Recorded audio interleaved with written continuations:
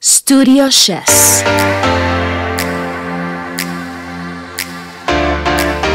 Welcome to Think-Design-Provoke, the podcast, an intimate space where every week you receive inspiration about the fascinating world of interior design and all the benefits and effects in your lifestyle.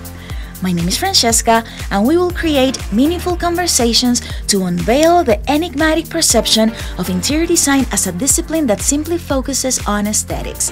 We will expose everything from interiors to its relationship to architecture, surroundings, history, and culture. We will challenge the misconception of interior spaces confined in architectural boundaries.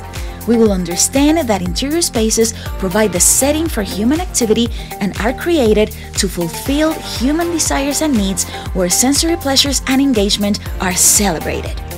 That is the built environment, the connection between individuals, physical spaces, experience, emotions, and its social consequences. I am your host, and I invite you to join the design conversations that will elevate your consciousness about interiors. Consciousness that will embrace the beautiful possibilities of manifesting all your senses in your space.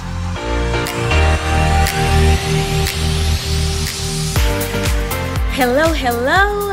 Welcome to episode 7 of Think-Design-Provoke, the podcast. Happy 2024. This is our first Friday and the first episode of this new year, and I am blessed to be here connecting with you, creating these meaningful design conversations. This podcast is presented by Studio Chess Interior Architecture Design Studio.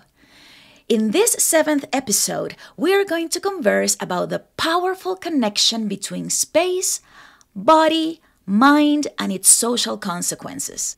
Spatial experiences can be physical, sensorial, and mental. The term experience itself emphasizes the body as a medium for interacting with objects and spaces, generating emotional reactions. Interior spaces indeed have the power to impact our emotions and mental health significantly. The contribution to our emotions and perceptions are directly influenced by the spaces we inhabit. The holistic approach of space, body, and mind creates the route for interiors that are functional, practical, and emotionally uplifting. Environments where individuals can truly thrive. There are successful strategies and design features that you want to be exposed to that enhance the spatial experiences that contribute to your well-being. Indoor air quality. Natural ventilation means pulling fresh air into an interior space from the outside. This aids in reducing indoor air pollutants, including VOCs, which are volatile organic compounds, allergens, and mold. Cross-ventilation helps in improving the thermal control of an interior by maintaining the minimum air quality, reducing heat, and allowing natural airflow. Understanding and controlling common pollutants indoors can help reduce your risk or indoor health concerns. Natural daylight insertion. Studies show sunshine boosts serotonin, which is a chemical that carries messages between nerve cells in the brain and throughout your body. While similar to dopamine, it creates a long-lasting feeling of happiness or well-being. Both chemicals act as hormones that help coordinate different functions and processes in our bodies, like growth, metabolism, emotions, and even sleep. Natural views. Reduce feeling of stress or anger, increase memory and attention, improve your mood, improve your physical health, and help you be more active. Ergonomic furnishings. Provide optimal support to keep your body in an ideal posture to reduce strain on your neck, back, and hips, helping you stay productive throughout the day. Living walls. Help to purify the air, reduce the ambient temperature, serve as a natural acoustic filter while reducing noise levels in a busy or high traffic spaces. Green roof gardens. Like living walls, the environmental benefits of plants in our spaces are extraordinary for our physical well-being and mental health. Cleaner air means less headaches and connection with our outdoor environments. Both are an expression of botanic art or biophilic design. Nature restores mental functioning in the same way that food and water restore our bodies. And yes, they are pleasing and beautiful for the eyes. Materiality. A thoughtful selection of soft and organic textures like cotton and wool generally feel comforting and spark positive memory associations. Smell. This is definitely one of my favorites. The sense of smell is closely tied to memory and emotions. Different scents can create different moods, from stimulating and uplifting to calm and relaxing. The sense of smell enriches your experience of the world around you. It can also transport you back to a distant memory and may help you bond with loved ones.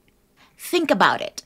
When you smell a perfume that you haven't used in a long time, all of a sudden you smell it again and it immediately transports you to your university years when you used that perfume in your college days. You remember your dorm, your roommates, your favorite eating place? In general, it reminds you of all the good old college days. This is just to give you an example. Sound. This is as important as the visuals. Acoustics can greatly influence the overall quality of a space. There are both intentional, ways to add pleasant sound, and ways to dampen unintentional sounds. The sound emitted, absorbed, and reflected within a space plays an important role in the overall experience. Music is an especially powerful aspect to sound within a space that can either make it or break it. You have experienced this, I'm sure, at different restaurants or retail stores, at the gym, or at a relaxing meditative yoga class. These are just a few aspects that improve the quality of spatial and emotional experience effectively. Our body and the interaction with the space, the exchange of natural and artificial light, the materiality emphasis, and the mental connection allows us to create awareness of the sensorial aspects of the environment and improve the quality of the emotional experience. An interior experience that emphasizes the body and environmental stimuli represents an immersive experience which connects the mind. The body means physical movements and senses interacting with the physical space. The connection between the body and the environmental stimuli are pivotal elements to generate the emotional experience that improves the quality of the interior and the outdoor space. Peter Zumthor is a minimalist Swiss architect. He is of the point of view that materiality and physicality of a space keep the users confined to a worldly experience, while senses fill them with long-lasting impacts and enable them to measure the spaces through their intangibility. One of his notable projects is the Therme Vals in Switzerland, best known as 7132 Hotel and House of Architects. This hotel and spa provides an immersive sensorial experience that leads the behavior of the user in the space. People can touch and feel the water and stones, see and feel the light and darkness while relaxing in the shadows, hear the sound of the flowing mineralized water, and smell the mist of it. This is an authentic mountain village far away from the hustle and bustle, surrounded by ancient nature. The combination of light and shade, open and enclosed spaces, and linear elements make for a highly sensuous and restorative experience. This space was designed for visitors to luxuriate and rediscover the ancient benefits of bathing. My goodness, what a pure concept. Working with the natural surroundings, the bathrooms lay below a grass roof structure half buried into the hillside. The hotel is built from layer upon layer of locally quarried valser quartzite slabs.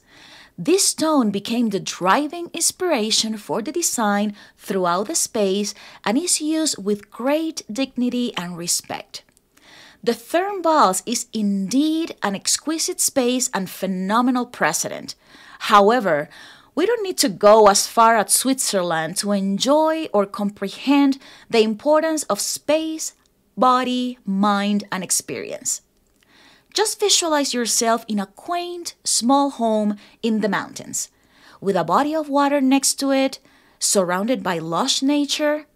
Here in Idaho, we have a ton of those environments. I am sure that from any part of the world you are listening from, you can experience this type of scenario. Just think about what type of environment makes you feel peaceful and happy. Visualize your favorite scent and what memories come to your mind. Think about good health, prosperity, and what makes you thrive.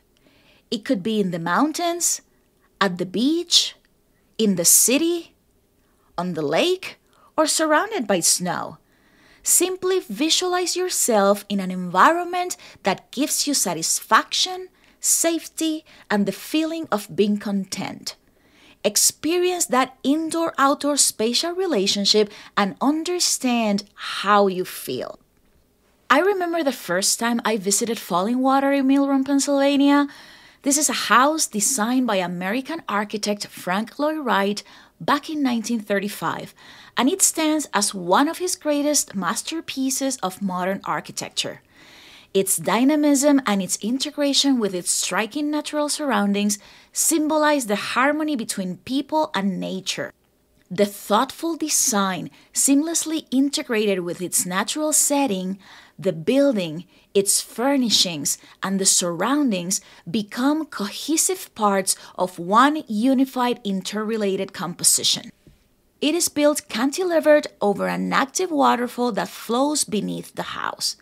This is a representation of organic architecture with a lot of spatial sensibility.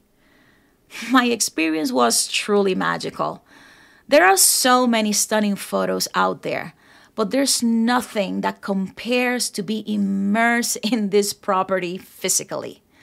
Personally, I live fascinated, almost obsessed with the relationship of buildings and its surroundings. So you can imagine, I was mesmerized.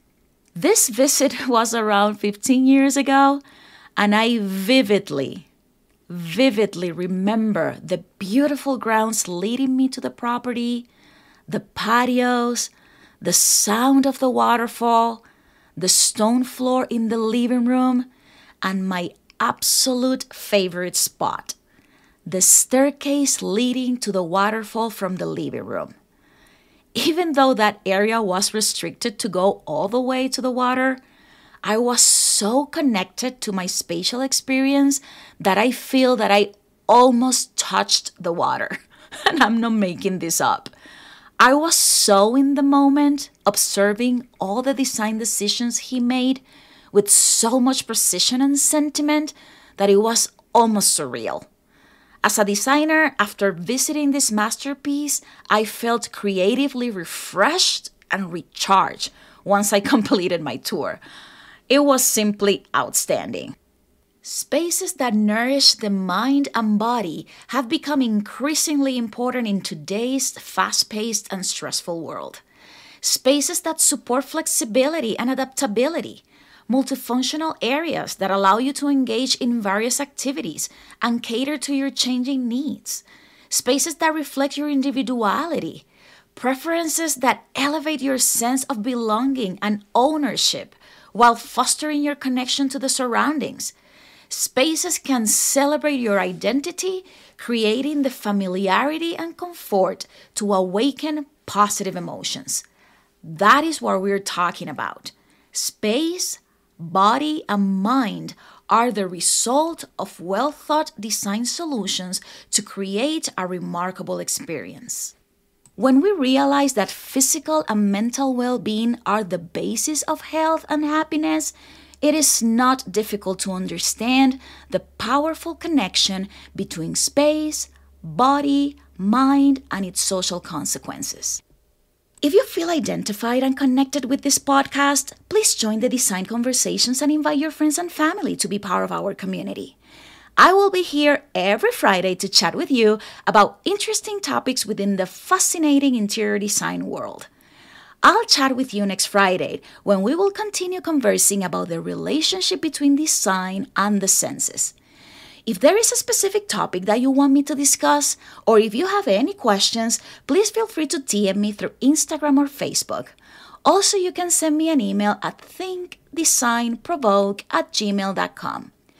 Please follow me on my social media platforms at Studio Chess to continue the design conversation. In the episode notes, I am including the contact links for your reference. Also the Thermvals Hotel and Falling Water links so you can enjoy it. If you find value in this content, please share this episode in your social media or chats, and remember to leave me a review on Apple Podcasts or your favorite audio platform. Thank you for your attention and for being on the other side. It is my absolute pleasure to be here with you. I'll chat with you next Friday, and remember, everything in the built environment is by design and you are part of it. Let's do it, 2024. Ciao, ciao.